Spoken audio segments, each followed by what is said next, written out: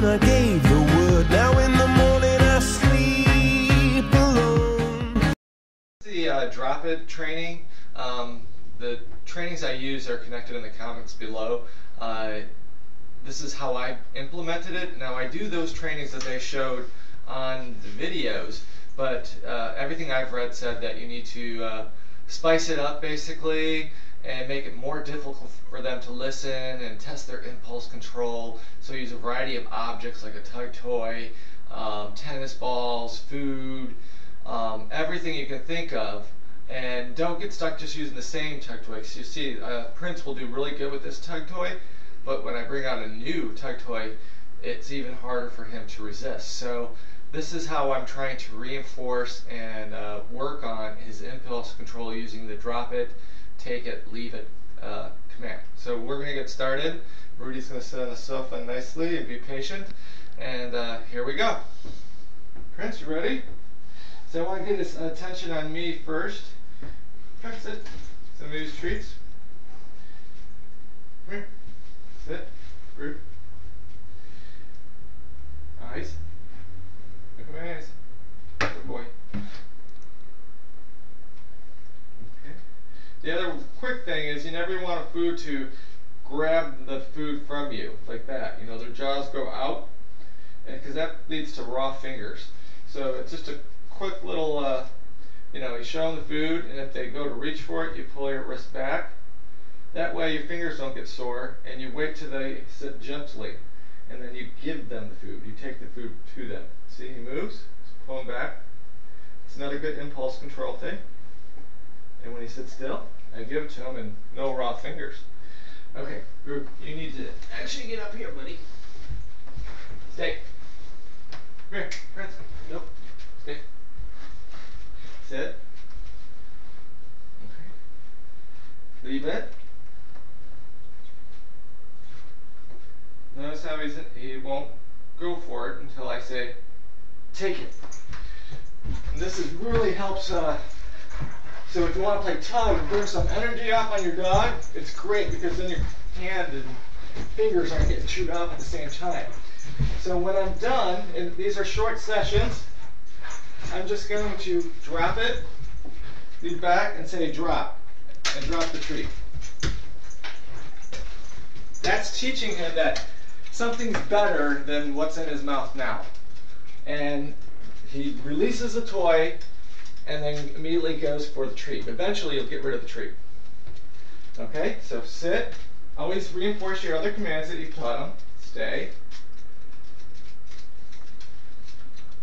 Leave. No. And if he goes for it, makes a motion, you just pull it back. Uh-oh. No. Leave it.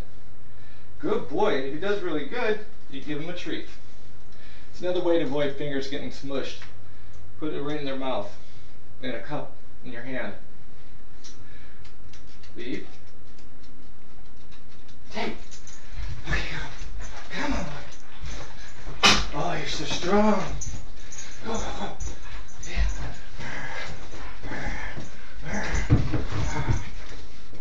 Drop. There, right there, right there. You want to make it exciting for them too. You know, pointing out the food on the floor. There, there. Get them to go. Come here. Sit. Rudy just plays the scavenger part. Okay? Stay. Leave.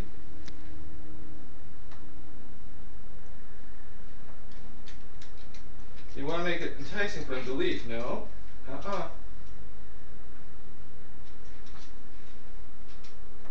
Take. Good. Yeah, there you go. There you go. There you go.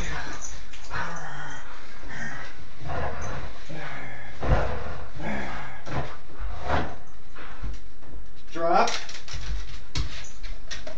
Notice I take a step back because I want him to drop the toy and go away from it, and where you can get the treats, and then I can come get it and say leave.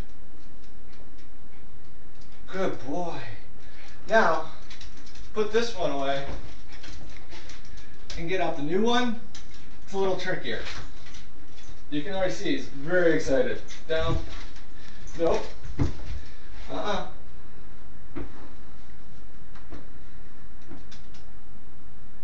Leave.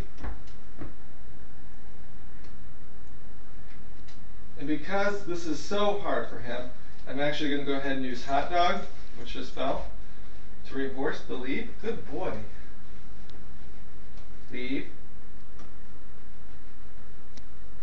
Good boy. Leave. Yeah, see? Leave. Right here. Good boy. Nope. Leave. Take it. All right.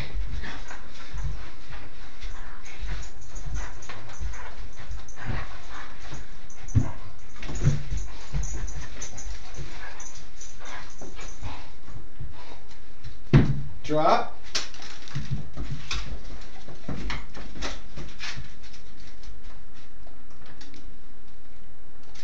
Sit. Good boy. Good boy. So that's using a tug toy and teaching them how to play safely with you with the tug toy while using the leave it, drop it command. Change your stimuli. Don't use the same thing over and over. Introduce new things, because when you're outside walking and you want to use the leave it, drop it command, they're not going to be leaving and dropping household things. So put new interesting things that excite them, so you can help them learn how to control the things that are most exciting to them, like rabbits, squirrels, other dogs. You can definitely use that on other dogs. You know, leave it when you're walking. You don't want him to react to a dog. So, you know, I'm a long way from being able to implement that way, but this is how you start. Thanks.